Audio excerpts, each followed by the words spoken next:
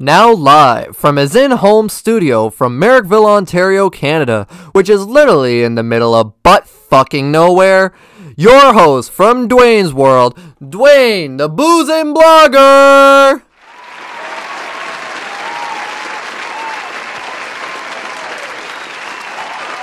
Hey, thanks for that great introduction, folks. We got lots to talk about today, so let's get at her. First of all, welcome to Duane's World, the podcast.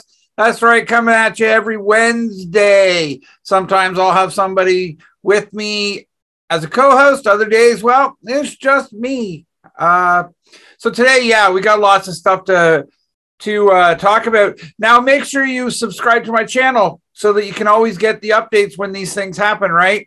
Okay, let's get at her with the headlines. You know what? I got so much news today. We're going to start with sports. That's right. In case you didn't know it, the Rams beat the Bengals on Sunday night in the Super Bowl. Lots of talk online about the halftime show with all hip hop artists. I tried watching it, couldn't, but a lot of people seem to enjoy it. Just not me. The cool thing about the Rams winning the Super Bowl this year is that Matt Stafford, who played for 11 seasons with the Lions and 11 seasons of shitty football, he finally got a chance to get a Super Bowl. And I think he deserves it after playing all those years for such a shitty team. So it was good on them that Stafford won.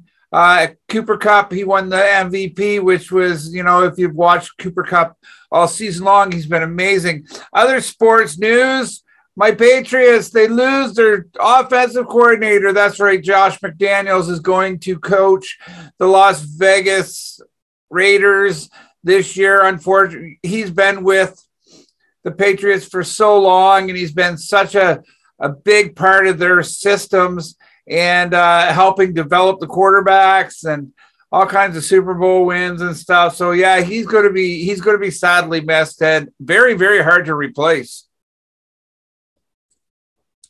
So the news seems Prime Minister Trudeau, he has invoked the Emergencies Act, which is basically it took over for the War Measures Act, and it gives him more power over. He can take away our constitutional rights and shit. And a lot of people are freaking out over this. The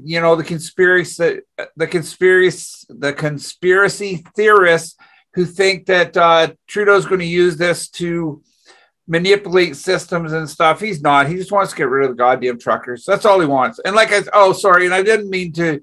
And when I said goddamn truckers, I didn't mean to offend anybody who actually is in support of the truckers. Because like I said, I'm in support of freedom. I'm not in support of some of the other things they're doing or they're for or how they're doing it. But I am all for your freedoms about your vaccinations and all the other mandates and stuff. I'm for all that, but there's also a bunch of crap that's been going through Ottawa with these protests. It's funny because it's been driving people crazy.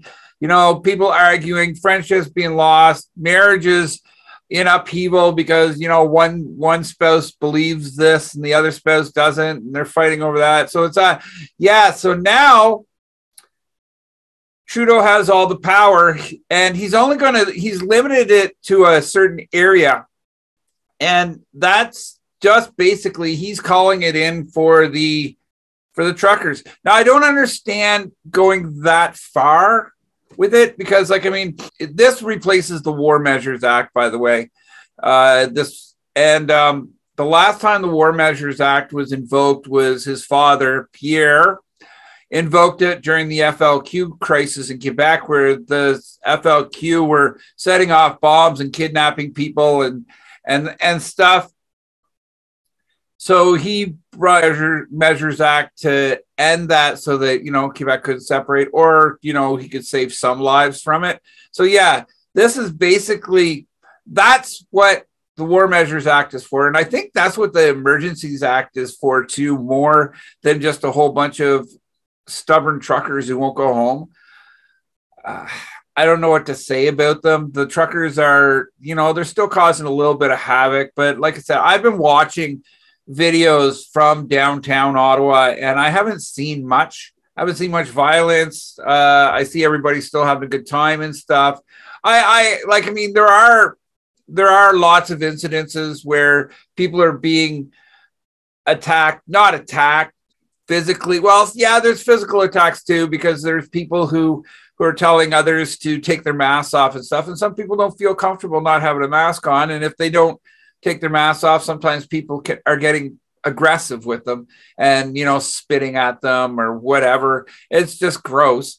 But remember, if you got the right to fight for freedom of your mandates, these people have the right to not wear a mask too. So don't go there. You can't pick one or the other. You got to, if you want all for freedoms, you got to be all for the freedoms. You can't pick and choose what you want for your goddamn freedoms. That's just not the way the world works, is it?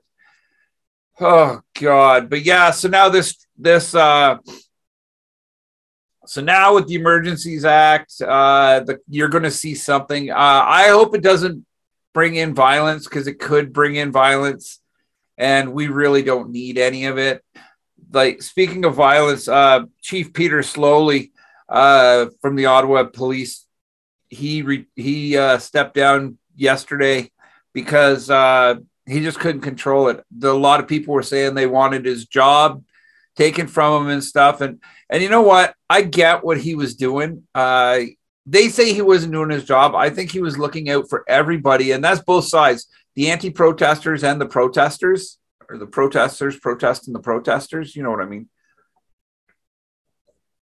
Slowly didn't want to see anybody get hurt, and that meant his officers or civilians. And so he has held back on trying to control the situation, because he doesn't want it to be like the insurrection January 6th in Washington. He was playing it safe, and that's what Canadians do for the most part anyways. We play it safe. I feel bad for the guy, because he was put into a situation where he tried to solve it peacefully, and it blew up in his face. He ends up retired. I don't think it was his fault. Honestly, I applaud the guy for trying to end this peacefully without violence and bloodshed. We're not the States, man. We don't need that crap like they have at Black Lives Matter protests and stuff. We don't need that shit here in Canada. And I do. I stand up for Chief Slowly,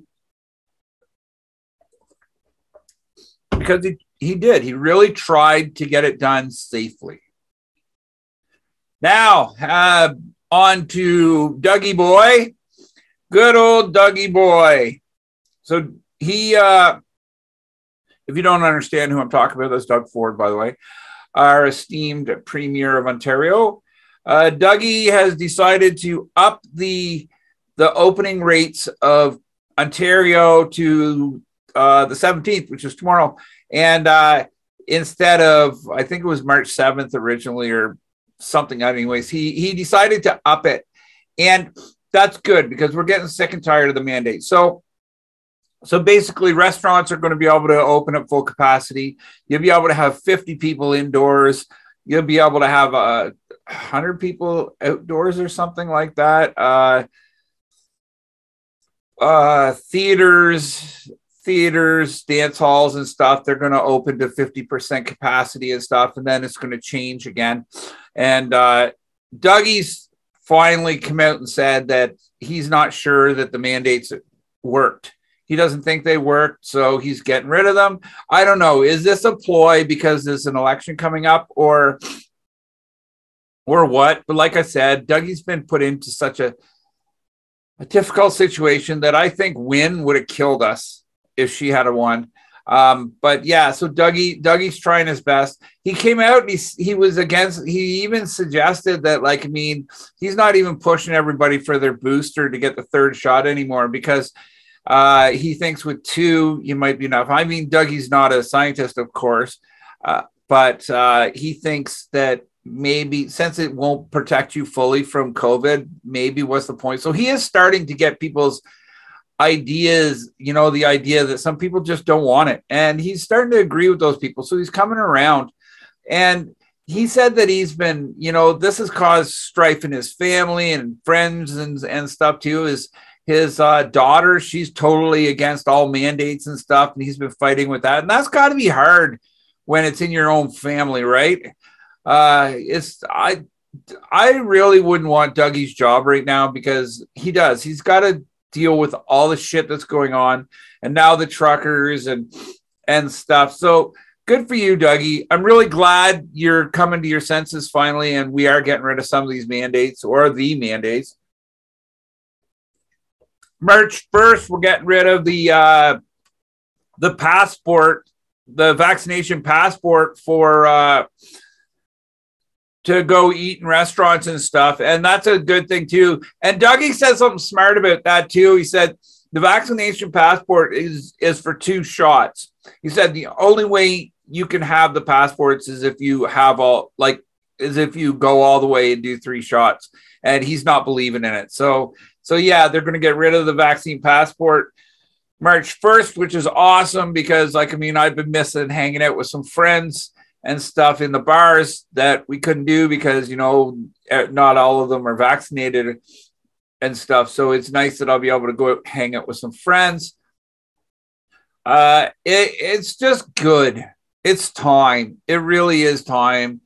We need to just live with this virus. It's becoming like the common cold or the flu. We just need to live with it. Just learn to live with it, And apparently that's what we're going to do, which is great. I do. Like I said, I've often been for your freedom of choice of your body. It's the same, like I said, it's the same way as an abortion and stuff. It's your body, your right to do what you want to do. So good on everybody for getting this. Now, I don't know if the truckers had a lot to do with this because even before the truckers got here, there was talk of us starting to reopen Ontario and everything else. So truckers might have helped. We're going to call it a draw, though. At least I'm going to call it a draw. I don't think it was all them and it's all Dougie. I really don't think that, but at least it's going to be over. Doug also said that that the mandate for the masks will probably go away too in the very near future. And a lot of people are sick of the mask too. But some people, you'll still have your choice to wear it if you want to. Like, he's not saying you don't have, he's not taking that right away. He's just saying you don't have to all the time wear that mask all the time, which is fine. Again, some people choose to wear it. Some people won't.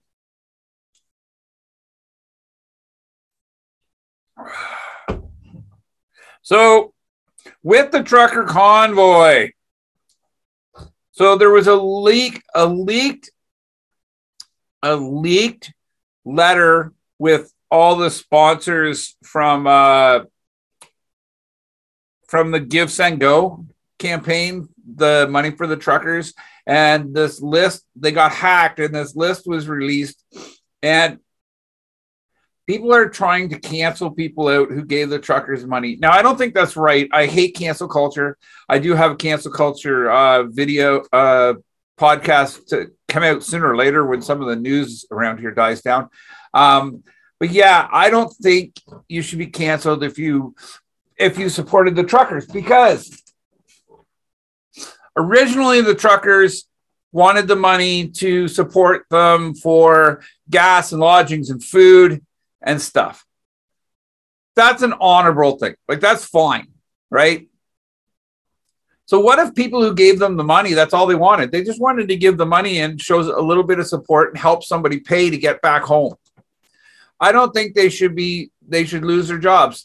There was this story. There was this one lady who lost her job because she works for the government, and because they saw that she had sent she worked for the Solicitor General, and they found that she had donated and then got fired. I don't think that was right. Is what she does with her money.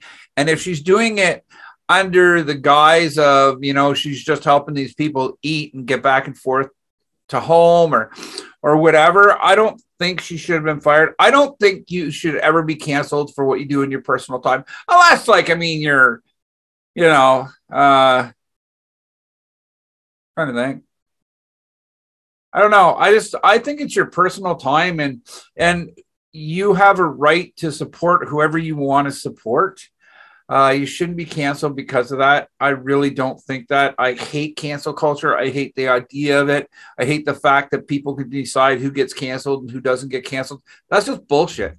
Like I said, maybe these people that were on this list, maybe they just wanted to help support them get back and forth, you know? And not everybody is thinking that the truckers were filled with Nazis and stuff. Sure, Pat King, huge Nazi. Tamara Litch, she's in that party out west that wanted to separate, you know, the Western provinces from the rest of Canada and stuff.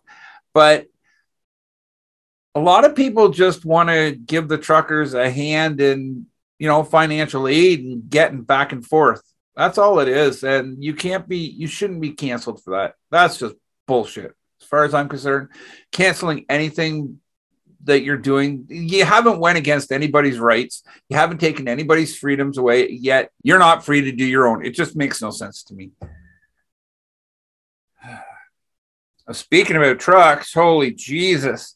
Coutts border in Alberta, they just arrested 13 people for possession of all kinds of guns, bulletproof vests, and ammunition and stuff. And they think there was going to be, you know, bloodshed at the border. And that's Coutts, Alberta, right? Means the police and stuff, because they're tired of their shit out there. And I guess this group of 13 people were going to help fix it.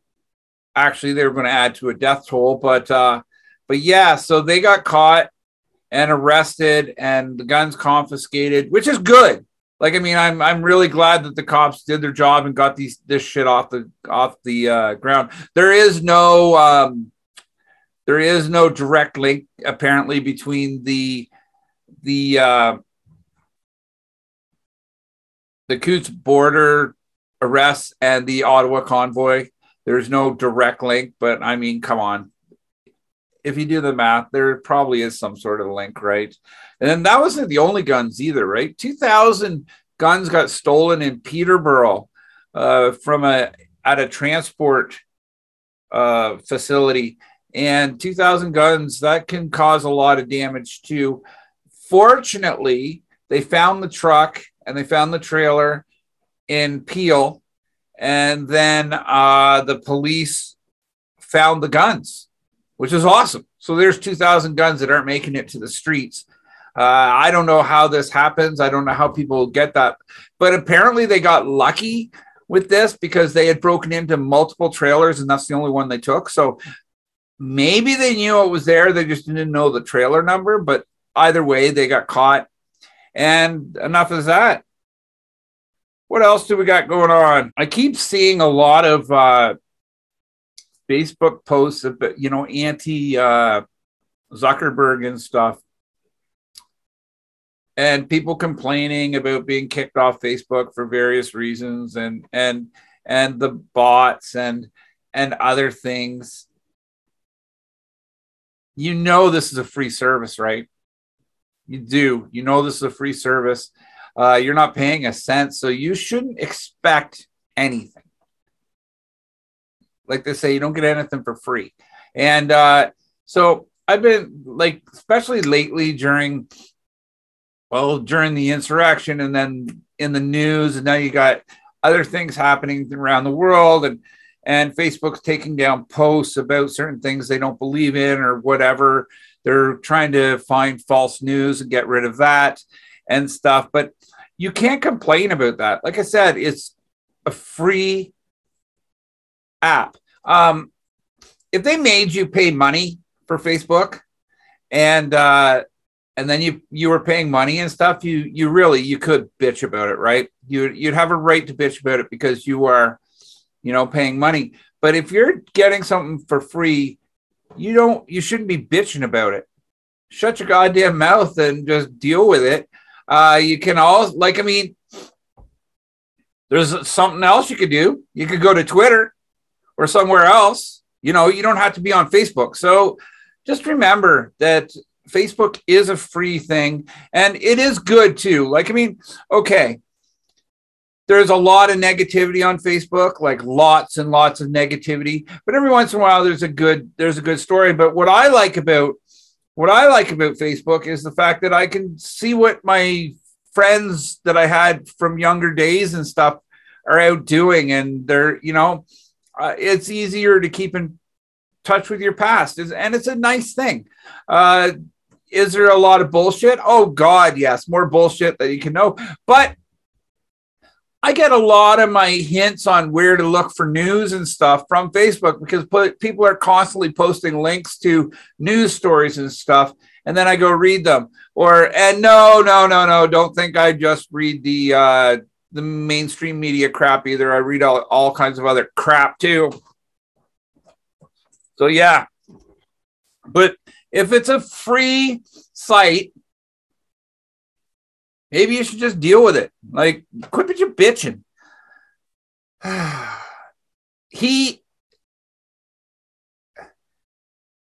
board of governors for Facebook, or Meta, whatever in the hell you want to call it, they have the right to do basically whatever they want with their site. You didn't, I accept all the things when you signed up for Facebook. So yeah, they can do basically whatever they want, and you shouldn't be bitching about it because you signed it away. Do they have some obligations? A couple. I think they should make sure that whatever information you have stored is kept secret and stuff. But other than that, like, I mean, you should have no say on what their content is. They put their content there. Until you start paying for it, it's free.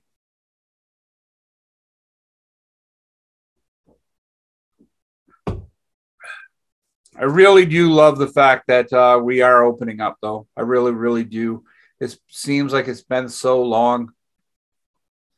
And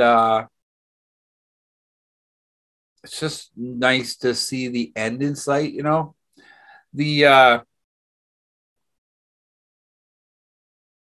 like the end of all the mandates will be cool. Like I said, I was pissed because, like, right now I'm supposed to be sitting in Mexico, but because of everything with the COVID thing, we decided, just maybe not go, maybe postpone it, because what if something happens and we can't get back into the country and blah, blah, blah, blah, blah. And so we missed it. I was supposed to watch the goddamn Super Bowl in Mexico. Whew, Jesus. That would have been super cool. But, like, I mean, I'll end up in Mexico sooner or later. Checking out tequila places. Oh, yeah. Lots of tequila, man. But, yeah, so I guess this is the news. That's all the news I have for today. Come back next week for some more. Remember, I've got my blog happening every Monday and Friday. Subscribe to my channel. I can really use the subscribers. I've taken a hit with this trucker convoy because people don't realize that these are my opinions, and just because they differ from your opinions doesn't mean we fight. It just means that we have different opinions. And that's what I have said before in the past a lot, is that we're adults. We're allowed to have different opinions. Wouldn't it be boring if every single person thought the same way? Anyway, this is Duane, the Booze and Blogger from Duane's World. Take care of yourselves. Get vaccinated or don't get vaccinated. It's your choice. You are really, really free you are really, really free to make that decision yourself. Just remember what you got to do in life, or don't got to do. Don't be a fucking asshole!